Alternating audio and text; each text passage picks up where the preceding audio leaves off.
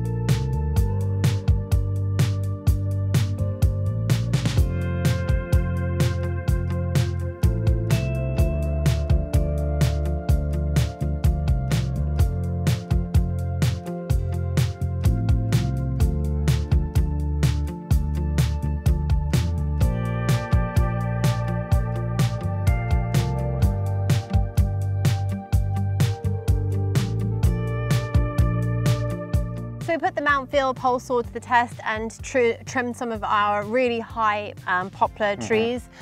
Basically, they're trees that were cut down by the previous owner to stubs, and now they are just shooting out. We don't want them to turn into trees. We're just trying to train it into becoming a hedge and a screening for us. So we're dealing with some really, really tall ones. How high were some of those? Probably about around 10 meters at its highest point. Yeah, so we really wanted to bring that down and make it a manageable hedgerow for ourselves. While still maintaining a certain height. Yeah. So that's why the pole saw was actually quite good for that. So yeah, it is quite high up and a lot of the actual trunks or branches were actually quite thick. Yeah, so it's not something that you can use a hedge trimmer for or something like that. So having a tool like this actually makes it really easy to be able to get up and cut some pretty thick branches. Yeah, I think pole saws are really critical. If you've got a lot of trees on your property or you've got very, very tall hedgerows, anything that you know that you're really, really going to have to reach or you want to start to go up to kind of 4 or 5 meters high, but really good for tree management and for shaping and dealing with really tall and thicker branches. Also a nice feature with this particular pole saw is that it has the extension, so you can extend it, which is really helpful because sometimes you are dealing with things that you want to really get up to high, and the whole point is that you want to stay on the ground. You really want to avoid climbing up ladders and doing this. You want to try and keep your stability on the ground. It's safer. So to be able to just extend the pole is really, really great. But then you don't particularly want to be, you're not going to be working with it at that length all the time, hopefully. So you then can draw it back down and have it at a far more kind of controllable height. I do find that sometimes the longer you extend a pole saw, the more treacherous it can become. So it's definitely a skill to be able to use these properly.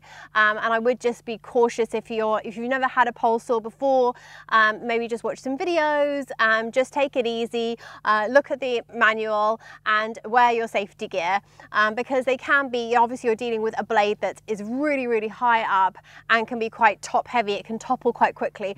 That combined with trying to get through the thick branches, it's an acquired skill, isn't it? It is, and you've got, as you've alluded to, you've got to be careful because you are cutting things that are more often than not directly above you. Yeah. So when you're cutting the actual branch, it can, I mean, it's going to come straight down. So you just got to be a bit careful to know when it's coming so you can step back and just watch where you're going, where that actual branch is going to fall. Yeah, good idea to actually invest in a safety hat at the same time as buying a pole saw, to be honest.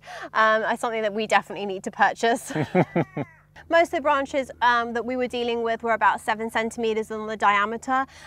So they are quite thick branches. There was no way that we were going to be able to get them with loppers. So a pole saw was absolutely needed. And it got through them quite nice. It gave us a relatively nice clean cut. They're right here down in front of me around my feet, so I can see what we cut, and the cut is nice and clean. The one thing about battery operated chainsaws and pole saws is that they aren't very power hungry. So the actual batteries that you put in, you're going to get a lot of life out of them. We used a 5 amp battery with this and we sawed for quite a long time. It was quite a long session and we barely dented the actual battery. So battery life, fantastic. Also worth mentioning, which we tend to mention in a lot of the Mountfield products that we review, is that Mountfield and Stiga are under the same umbrella of companies. So you can actually use the Stiga e-Power batteries in this particular line. So that's really nice to know as well. So if you've already got Stiga products and you've got Mountfield products, you can kind of think about which batteries you can use in different products, which is really lovely. It is also worth mentioning that when this comes delivered to you, you will have to assemble some parts of it, which is really important to know, to prepare yourself for if you've never purchased a pole saw before, and in particular the blade and the actual chain. So for first-time users, it can be a little bit daunting to actually put the chain on the bar.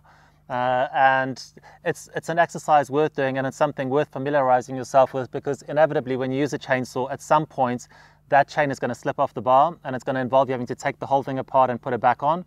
So the sooner you learn how to do that, the better. And do it with gloves.